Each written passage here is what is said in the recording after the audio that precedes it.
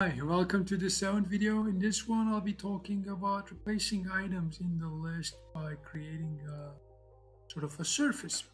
So this is my Rhino screen. As you know, what I'll be doing basically is to start with defining a line actually.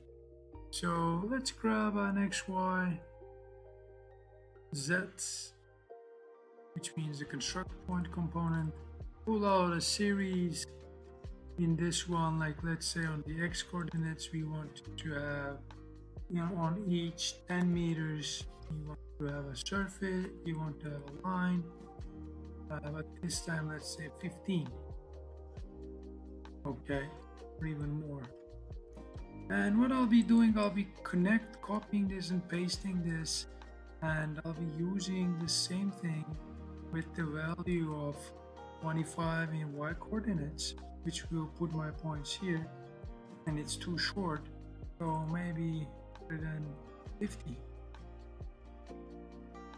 This seems about right. So I just group this as well, and let's create the lines and putting these lines in. So if I just loft these curves, I will have a surface, and let's say we wanted to have sort of using these curves and creating sort of like a arc kind of or curvilinear geometries out of these lines, and then reuse them as my surface. How can I do that?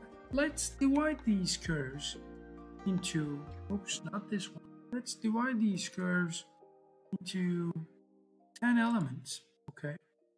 And by creating an attractor point, I want to move these points upwards and then reuse them as my curves. How can I do that? So if I grab a evaluate surface component, if you remember from the previous videos, this will give us a chance to use our MD slider to move along and create a point.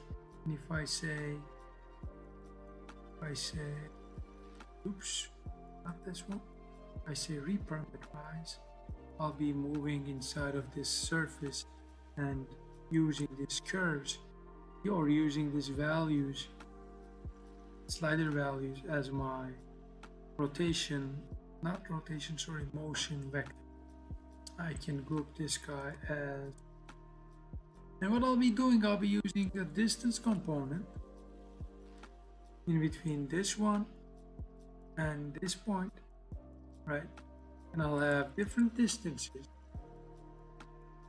here as well. And what I wanted to do is I wanted to move my points on Z direction by using this distance. Now what we are seeing is I have created this surface here, and if I move this along, you see my points are moving, but not my surface. But if I create an interpolate curve in between, you see, and then if I loft this, I will have my curve, I will have my surface in. Oh, but we cannot loft these because they are on the different lists. So if I say, I flatten this, since it's my last motion, it's okay to say flatten this. But you see, it's basically working. One thing to focus here, what we can do here is we can say negative, and we can see it works like this. Or we can just move these points as well, like onto Z direction. If I grab an addition component, and then if I add this like 100, let's say, it's happening. Addition undefined. Oh, sorry.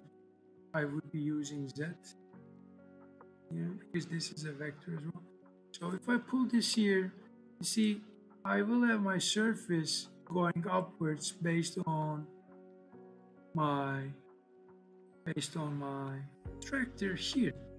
Well, this is good, but what if I want to have the points, these points remaining the same, or my anchors, and the rest is moving? So how I can do that? In order to do so, let me, by the way, group these as well, group these as well, and group this as well. So what I need to do is I need to go to sets and replace items. So within these lists, if I select these points like if I grab a list item and then say item 0, all these items, and then if I connect these items, what this does, let me explain you. Replace items basically takes a list on this list, uses items, these items, and based on their indices, it just, since they're both 0, now you see my list has changed. These points are replaced with these points. So if I connect this over here, what I'm seeing is I am creating this surface, but this time my starting points are always the same. I mean, you can do this with like these kind of things, but obviously it's not the right sort of a good solution. You can do it by the endpoints. You can add all these in. Obviously there are a bunch of ways to do this, but this is how you replace this list. And if I preview this all off,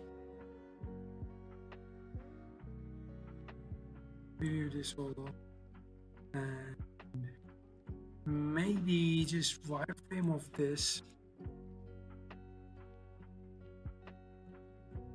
Okay, and maybe if I just rendered mode, you see, if you change this, your surface is moving all over the place by this motion.